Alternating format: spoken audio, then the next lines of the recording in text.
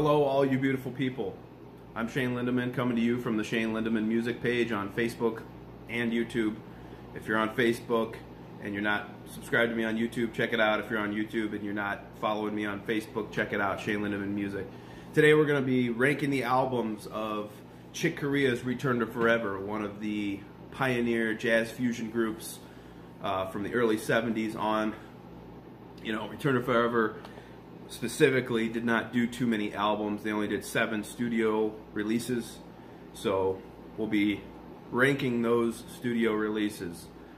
First order of business that I have to get to is talking about the album that was released under Corea, Clark, and White in 2011. I do not have it.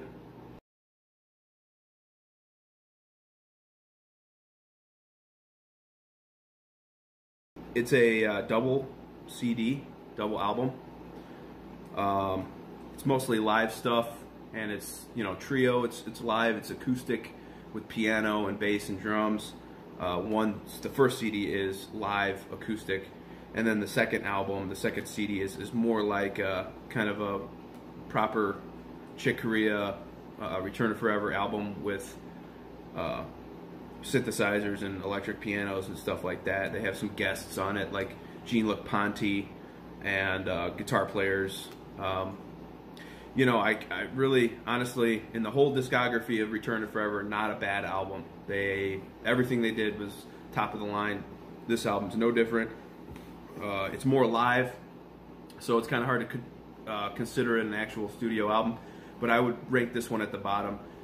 That being said, it's fantastic musicianship. Everything on it is amazing. It just doesn't fit in to the studio albums. So that one comes in at the bottom. The next one that I have up is No Mystery, 1975.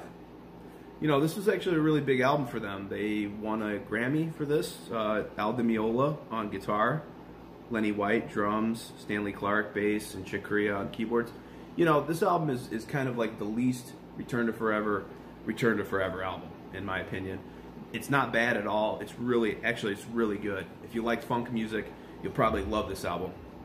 You know, the first side is more funk influenced, just really grooving, kind of jazz fusion, kind of almost along the lines of like Weather Report or something. But it just doesn't do it for me. The second half I like more because it's Chick Corea's composition style. I just kind of like his approach to his compositions, and this album being so widely written by all the other members of the band. You know, there's an Al Di Meola piece on there. They're all very good, but it just, for me, it's a little on the not so Return to Forever side. So that comes in basically at the bottom. The next one for me is the self-titled debut, Return to Forever. You know, they did a couple albums in this style with this lineup. It's more electric piano, kind of cocktail, lounge, jazz. Still very experimental and very ambitious, you know. There's no synthesizers or anything like that on it. So the parts where they branch off and do some soundscape stuff, it's actually pretty interesting because he's really just using his electric piano for all that stuff. So compositions are great. The songwriting is pretty good. The vocals are good. Not a bad album at all. Just more cocktail lounge jazz style. Not bad, which isn't bad, but it's just not what I prefer. The next one that they did after that was the same lineup, and it was like a continuation. I look at it as a continuation. This one's called Light as a Feather. You know, the flute work on it is incredible from Joe Farrell. Let's go through the personnel for this one. We have Chick Corea on his electric piano, Stanley Clarke on the bass, Joe Farrell on flute, soprano sax, Artio Morera on drums and percussion, and Flora Purim on vocals. And a lot of these people, after this album, a lot of the personnel kind of split off and went and wanted to start their own ensembles. You know, there's some really good songwriting on here. Light as a Feather is really good. Captain Marvel, really good. Spain, one of Chick Corea's most famous tunes, is on this album. This was 1973, I believe. 1973. Yep. So these two albums are kind of like a continuation of each other, and they rank, you know, basically in order. This one is 72, this one is 73. You know, kind of getting to that more advanced thing. You know, Chick Corea had no synthesizers at this time, so, you know, that kind of sound was absent. The next one is Where Have I Known You Before? 1974. This was their first album with Al Di Meola on guitar. And this was their second album as more of a jazz rock, jazz fusion group. They kind of went away from the cocktail lounge jazz sound and got way harder, a little bit more progressive rock. You know, this album has one of my favorite Return to Forever tunes on it, Song of the Pharaoh Kings. It's like a 14.5-minute epic. It's just, and the melodies in it and the parts are just so good. You know, this is one of the more heavy on Chick Corea's compositions, so it's really good. The one that I like more than that, ironically, is the one that came before that. No Al Di Meola on this one. This actually has Bill Connors on guitar. This is Hymn of the Seventh Galaxy. You know, from the first time I heard this album, I was like, this is really cool. This is top shelf Return to Forever, for sure. You know, you have Hymn of the Seventh Galaxy, After the Cosmic Rain, Stanley Clarke Piece, Captain Senor Mouse, Theme to the Mothership, Space Circus, and The Game Maker. Just really kind of out there jazz rock, jazz fusion sound that's just kind of got this edge to it. This is their first jazz rock album that they did after the initial lineup kind of went off on its own. It's really good. Hymn of the Seventh Galaxy. All right, coming in next for me, my second most favorite is Romantic Warrior. You know, this is the culmination of all of the potential that the band had shown on their previous 3 albums, jazz rock, jazz fusion albums with the heavier tone. You know, this is actually far more mature, I think, than any of the ones that they did previous to that,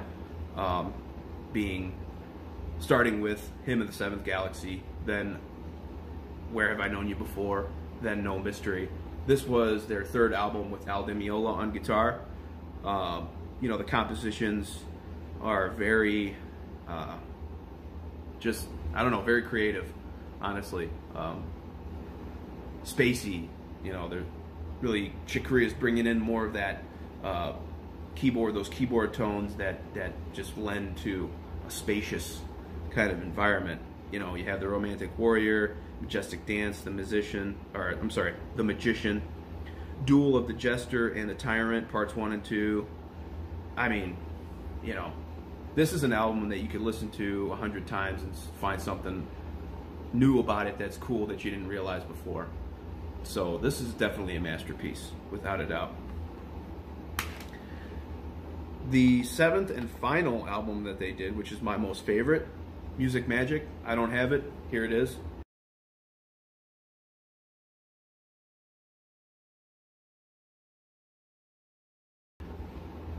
So unfortunately I don't have this album, but it's, and I really wasn't too familiar with this album until I listened to it a couple days ago.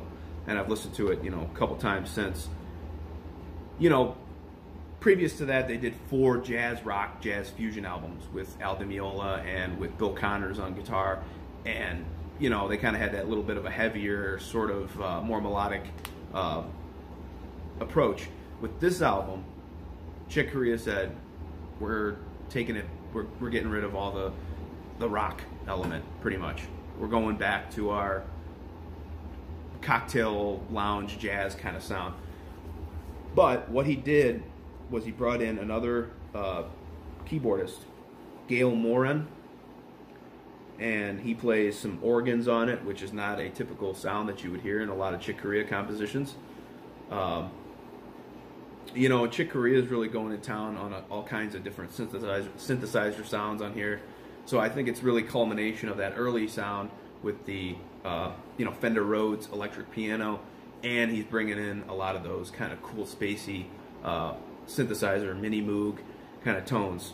Stanley Clarke on bass, a bunch of horn players, tenor trombone, Harold Garrett, James E. Pugh on tenor trombone, John Thomas on trumpet, James Tinsley on piccolo trumpet, and then Joe Farrell comes back for this one on his flute, soprano sax.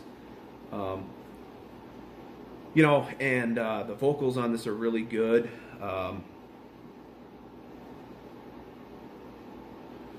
Gail Moran does some of the vocals. I know there was somebody else who sings on this one. Gail Moran. Yeah, she played the Hammond organ and other tones on this album and sang. And some of the songwriting on this is just like kind of catchy, almost like not stuff that you would think of from Chick Corea, but he still manages to keep that really avant-garde, crazy chords, crazy melodies, but still makes it catchy. The musician, Music Magic, The Endless Night. Some of the songs on here are kind of long and just super epic, and I think it's their best one, actually. It's the last album they did. Chick Corea said, no more after this. We're going to go ahead and call it quits on Return to Forever. No guitar on this album, so I don't know. Some people probably wouldn't like it as much as I like it. I think it's their masterpiece, actually. And it's kind of hard for me to choose between these two, Romantic Warrior and Music Magic. They're just they're like Return to Forever kind of evolved finally to that stage where they're really mature, and their compositions and playing is just exactly what you would want it to be. So that's my list. We'll go ahead and go in reverse now. Music Magic. Number 1. Romantic Warrior. Number 2. Hymn of the Seventh Galaxy. Number 3. Where Have I Known You Before? Number 4. Light as a Feather. Number 5. Chick Corea, Return to Forever, which was a Return to Forever album. It's not a Chick Corea album. That's number 6. And then coming in at the bottom, but not a bad album at all, No Mystery. And so that's my ranking the albums. I'd be really interested to see what you guys rank the albums at. And I'm just going to throw in a couple honorable mentions. I'd like to do a Chick Corea show one of these days, but I know his, discography is just massive. Something that I've been listening to lately that's really, really good. It's The Leprechaun. It's amazing how much great music he was putting out in that era between 1973 and 1976 or something like that. I mean, he put out so many albums. This is a solo album. It's kind of a it's supposed to be like a story. Really good. Stanley Clarke, his first solo album was basically like an extended Return to Forever album, Children of Forever. Chick Corea did the production on this, and he penned one song on it, I believe, Sea Journey. A classic composition by Corea. This is a really ambitious album. My Spanish Art. A lot of stuff on here, a lot of music. This is basically like a piano concerto kind of thing. It's just, if you like piano music, you'll like that. And then later on in the 90s, he went and did his, late 80s, early 90s kind of thing was the Electric Band.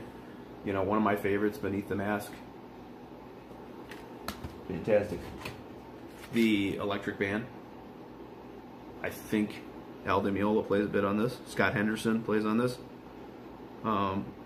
This was kind of like really where he gets to where he should have been, Inside Out, Chick Corea Electric Band.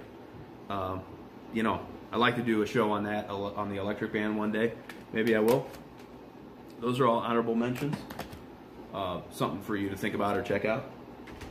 So I hope you guys enjoyed this ranking the albums. I plan to do quite a bit more. I can see what else we got planned. I got a top 10 Yes albums. Since there's so many Yes albums, I don't really want to talk about them all. There's like 19. Pat Metheny, the Pat Metheny Group. I'm going to rank the Pat Metheny Group albums. There's 11 albums there. Shadowfax, probably a band not too many people know of, but you know, a band that I really enjoy. I'm going to rank their albums. They have about 9 or so. You know, and then I'll think of other stuff as it goes. But I hope you guys enjoyed this video. Be sure to subscribe to me on YouTube, Shane Lindeman Music, and follow me on Facebook at Shane Lindeman Music. All right, you guys have a good day.